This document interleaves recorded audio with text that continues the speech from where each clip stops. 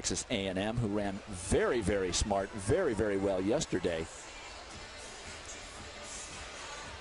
Shamier Little will be in 6th, but this is Khalia Brown in lane 5, the junior with the fastest qualifying time. She has the fastest time in the conference from yesterday's heats. And she was...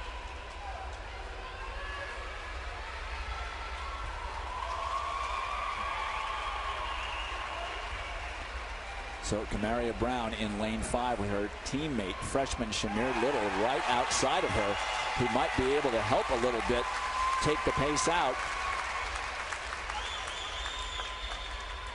Brown has run 52.23. The fastest time in the country is Oregon's Phyllis Francis at 52.14. Little is a formidable competitor for Brown on the outside. She's run 52.44 this year and trains with her, does Brown. Brown has already made up the stagger and then some. She is serious. She knows the time to beat is 52.58, and she's going to make sure she goes after it, but she's got to get the lead and break for the pole from Robin Reynolds, which she does nicely.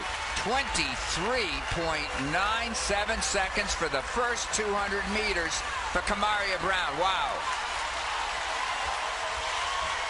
And she is running. Here comes Little. She's got 400 meters strength, too, as a hurdler. Trying to help pull her teammate under so to score big points for A&M. It's Khalia Brown straining for the line. 52.58 the time to beat. 52.14 for the fastest of the country. Whoa! Wow! Breaks 51. 50.94 for Khalia Brown for Florida. 51.77.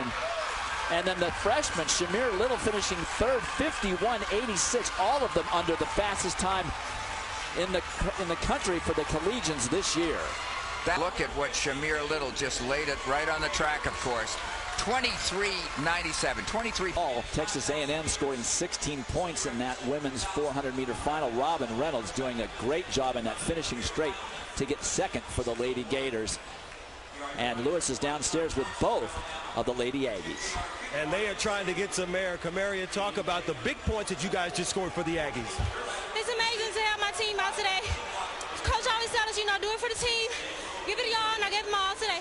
So let's talk about Shamier and what she did. She grabbed some big points. She's a freshman. You talked about bringing her along. What do you think about what she did today? She did amazing. I'm so proud of her.